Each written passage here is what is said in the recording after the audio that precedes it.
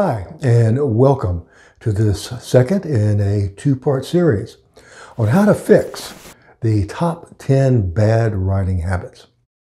In part one, we covered nominalization, expletives, be verbs, weak modifiers, and the dreaded deadwood. This video finishes off with 5 more of these tips. Okay, here we go. First, try this fix. Avoid negative statements. And here's why. Writing, whether it's business writing or academic writing, really does benefit when the positive is emphasized. Now, this has nothing to do with optimism or the sunny side. Here, we're talking about positive declarative statements that make your writing more definitive and more clear. There's this little 40-page book called The Elements of Style that I think everyone should have a copy of. The authors, Strunk and White, point out the difference between a sentence like, "He was not on time very often," which contains that negative, and the sentence, "He usually arrived late," which is a positive declarative statement. The first is less clear and less definitive. Strunk and White also provide this example. "He did not think studying Latin was much use," and compare that to, "He thought the study of Latin useless." Which is more definitive, which has a stronger point of view? You see, the point is this. Academic writing should be strong. It should be to the point. And positive statements communicate that you know the facts. You have a clear viewpoint. Now, here are some common ways that negative not sneaks into our writing and, I think, undermines it. First, not is often found along with expletives such as it, there. For example, "It's not that we're ungrateful for all you've done for us. However," that sounds wildly insincere and wishy-washy to say the least. Is there gratitude or not? A clearer, more definitive statement goes ahead and eliminates that not. "We're grateful for all you've done for us." However, you see, that is clearer, more definitive, more professional. Next category. Nots are often found with helping verbs. For example, "The researchers did not consider alternative explanations." In this case, you delete the not along with the helper verb, and that in turn gives you the ability to give the sentence a strong active verb. "The researchers ignored alternatives," or "the researchers disregarded alternatives." Again, I highly recommend the synonym finder as a valuable tool during your revision process, which is what we're talking about here.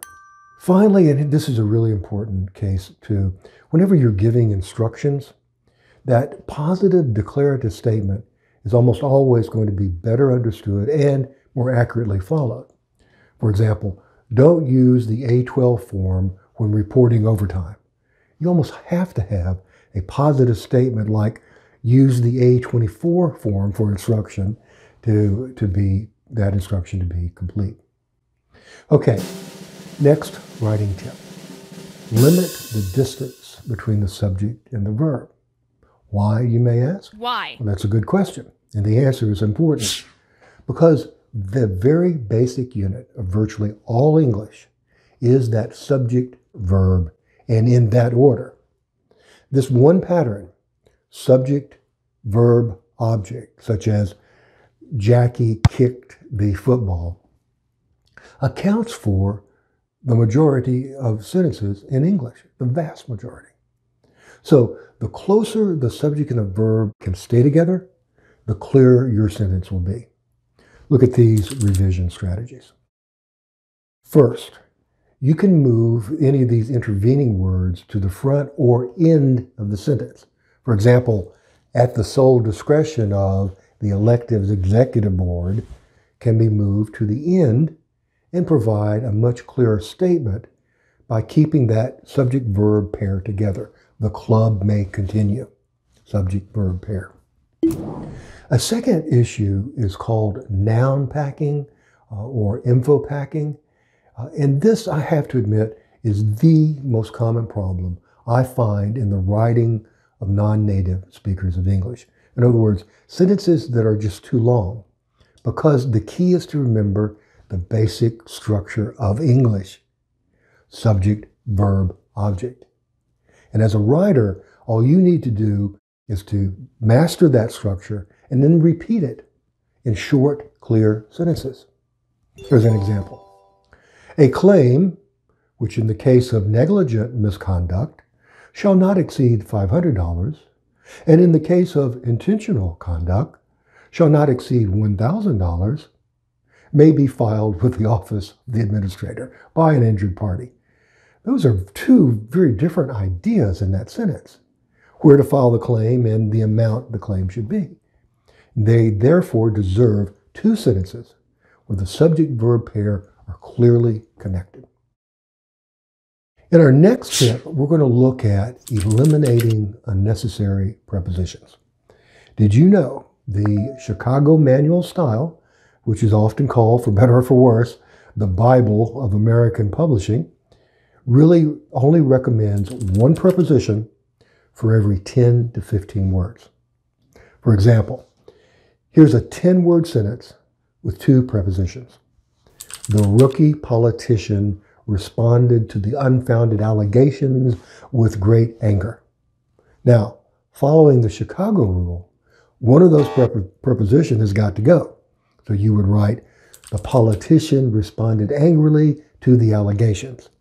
Without that extra preposition, it's clearer and stronger. Now, in this next example, I want you to notice how this 10-word statement, she was disturbed by the violent images in the movie, gain impact when you eliminate that last preposition. She was disturbed by the movie's violent images. And I want you to note that making a noun possessive to avoid a prepositional phrase is a common technique for eliminating these excessive prepositional strings. For example, here's another one. The number of wasp survivors after spraying was a reflection of the potency of the chemical. That's a very common kind of academic construction that you're going to see, but it can be easily reduced to the number of wasp survivors after spraying reflected the chemical's potency. You see how making a noun possessive allows you to avoid that prepositional string. Now, one revision tip that you've no doubt heard probably too often is this one: delete redundant words. Unfortunately, that advice is usually given without the other advice that helps you identify exactly what words are redundant and what aren't. Happy to oblige. The first category is words that work well in speech, but they become redundant when they're written. And I want you to keep in mind that it's natural for us to use double words in speech to emphasize our point. As a matter of fact, that's why we say bye-bye instead of just bye. Okay, so here's an example from academic writing. The professor's instructions were full and complete. Okay, sounds great, but what's the difference between full and complete? One or the other will do just fine in the kind of colder, more analytic world of writing. Same for this sentence. The academic library offered various and sundry articles on the European Renaissance. It just so happens that sundry literally means a variety. So when it's written, various and sundry, it's redundant. However, various and sundry is a speech idiom that's been around for decades, and it is perfectly fine for speech, but not in writing. Sometimes the doubling or the redundancy is implied in the word choice. For example, Gore-Tex fabric has completely revolutionized cold weather sports. Completely is actually implied in the word choice revolution, which means fundamental or sweeping changes. But again, saying completely revolutionize, that serves as well as an intensifier in speech. Here's another one. Each individual, fill in the blank. That is one that is often used in academic writing, especially. But again, it just doesn't work that well in writing. Each individual student must submit a copy of the presentation. That is redundant, because the word each refers to individual members of a group. So one of those two words, each individual, has got to go. You can either say each student or individual students. Finally, I want to look at this category of redundancy. And this is one that is important, especially in the revision process, because it involves our sentence's grammar. For instance, in the sentence, when tame animals are cornered, they can be dangerous. The pronoun they really does extend the sentence unnecessarily, and I think dilutes its impact. When you could write, when cornered, tame animals can be dangerous.